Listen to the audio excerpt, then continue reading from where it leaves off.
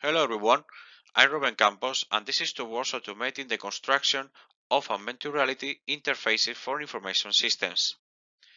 This is the contents of this presentation. We start with a little introduction.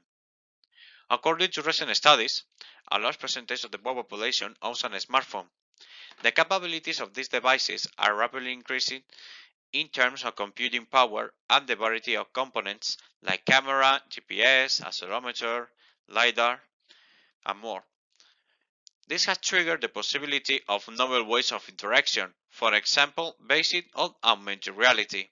Augmented reality allows displaying visual information close to the object of interest. For example, interest in museums, transportation, smart factories. The problem is building augmented reality application requires deep expertise and considerable effort. We introduce you Alter, an app to build a domain metamodel using augmented reality. In this case, we are showing you an interface for information systems.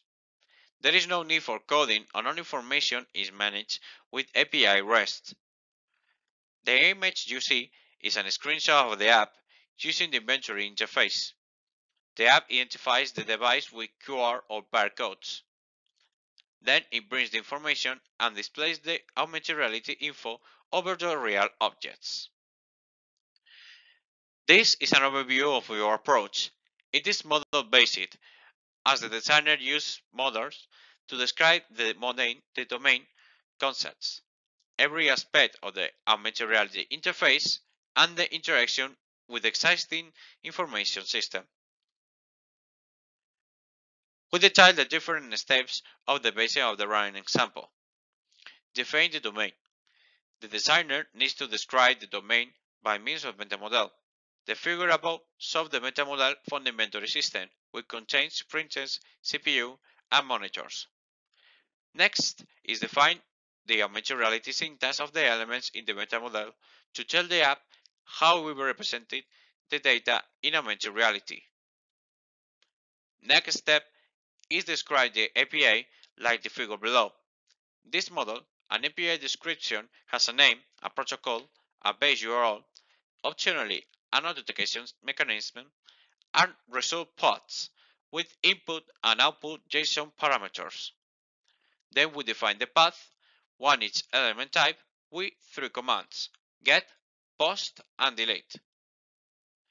To define the external interaction, we use the API mapping metamodel that uses the input data for the call, the output slot where the augmented reality object will store, and the triggers when an action occurs, for example when we create an object to delete it or modify it.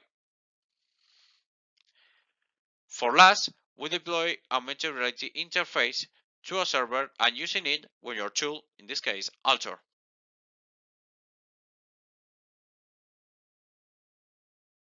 Click on the button New Model to create it, and it will show a list of palettes, and in this case we are using Inventory. Once loaded, click on the button below to open the camera. Remember the previous message warning us about classes that only use codes. You can scan QR codes and barcodes by pressing the QR button and pointing to the code. When it loads, it will get a message with different options. In this case, it tells us that the code has external information.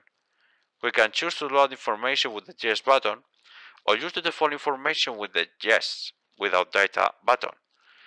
We can also ignore the code completely or cancel any action with the Not Now button. Using Yes button, it shows external information. Going back to the previous case, if the external data has a reference to another object in a code, we can scan that code using these external values. Once scanned, the application will detect the reference and add it, displaying a line linking both devices. To edit the attributes of any object, click on the Edit button and select the desired class, the table.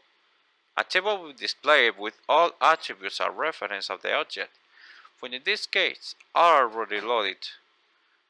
To edit, Click off any cell and use the keyboard to enter its new value. We can save the data, cancel, or even delete them. In this case, we are going to save them by pressing the OK button.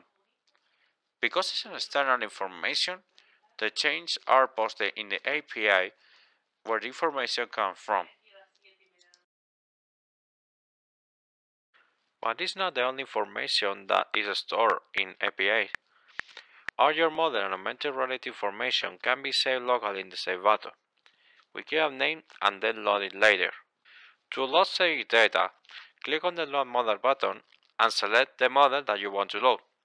Same as creating it, wait a few seconds, click the button below and it will open the camera. In this case we have a new pattern, Hit Pattern. It shows us a screenshot of the zone that we saved. Point to that zone and all the information, including the previous world origin, will display right back where we left off.